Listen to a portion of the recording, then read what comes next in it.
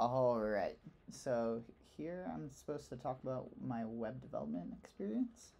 I'd say I'd always been a very avid web developer.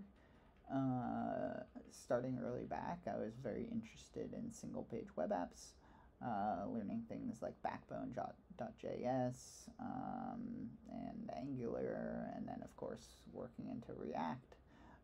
Those have all been very passionate projects and passionate areas for me to do self-learning as well as try to apply that to whatever professional job that I've been working in. I'd say that JavaScript is probably one of my strongest suits.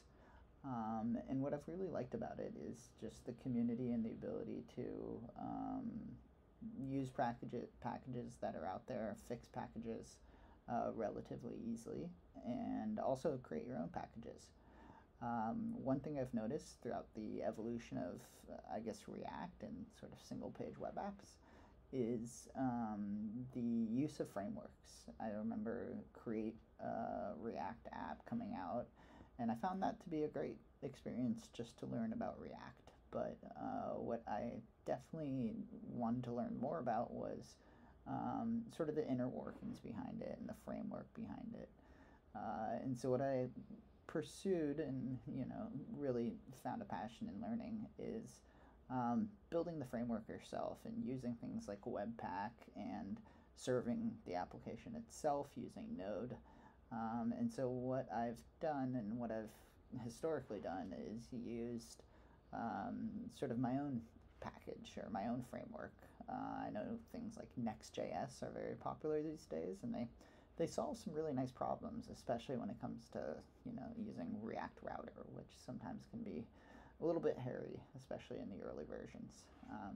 But what I like to learning is really learning how you can use some of the more modern I guess dialects of ECMAScript, and especially since browsers didn't support that 3, 4, 5 years ago.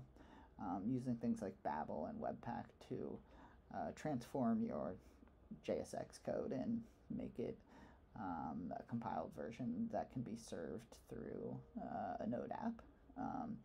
And of course, setting up React Router to not just handle client-side routing, but also server-side rendering. So this is one project that needs a little updating, but I found that it's a great template to work with, no matter what demo or project that I begin working with. And I'm actually in the workings of updating this to use basically the most modern packages that are available today, and still try to shy away from the whole Next.js movement and sort of the way Vercel has put sort of a stamp and monopoly on that particular open source project. So any questions, feel free to reach out, but web development is definitely one of my strong suits. One other side note that I like is iPhone development, and I found that the use of Flutter, which is a project that Google made, has been really interesting to follow. And they have Flutter for web now too, and I think that's a really fun framework to work with. So thanks.